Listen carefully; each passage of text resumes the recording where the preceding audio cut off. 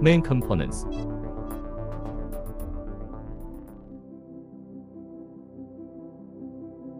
Host machine, long-range device, handle, cable, glue stick, electrode rods, long-range detection.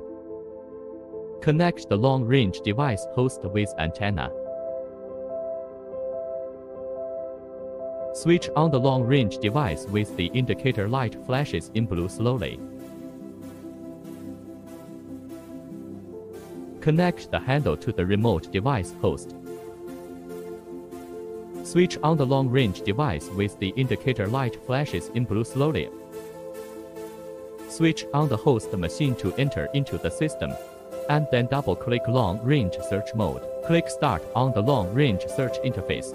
When the indicator of the long-range device flashes quickly, the host machine will start to receive the real-time data of the long-range device and display the dynamic image on the screen. When the host machine stops rotating, click Stop button.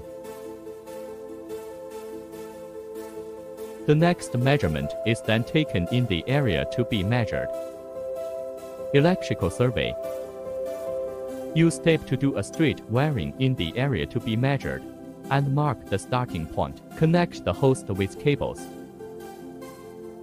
Connect the cables and electrode rods across and place the two electrode rods together before recording data. Double-click the electrical survey icon.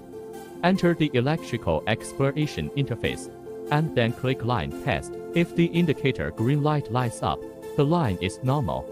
Insert one electrode rod M into the 0-meter position on the tape, and another electrode rod N into the 10-meter position. Click Options. Select the line number 001, gain 0.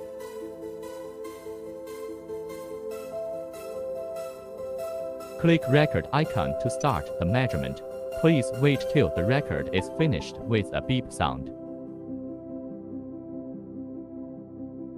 Please note that each point is the midpoint between the M and electrode rods. Then move the two electrode rods in the same direction for 1 meter, and click Record to get the data of the second point. Repeat the same method to make record of 15 points to finish the measurement of this line. Then click Profile. You will get the profile map automatically by the device. Click +- to zoom in or out of the profile map. Please select the line 002 for measurement for another area. Precautions.